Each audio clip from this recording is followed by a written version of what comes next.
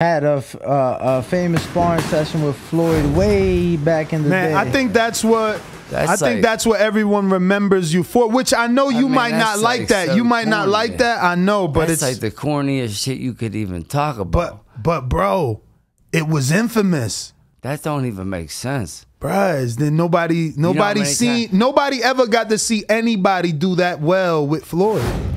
Man, I look at it completely different. Like, I mean, look, I was what 10 days away from a fight. He's coming into the gym, not, you know what I mean?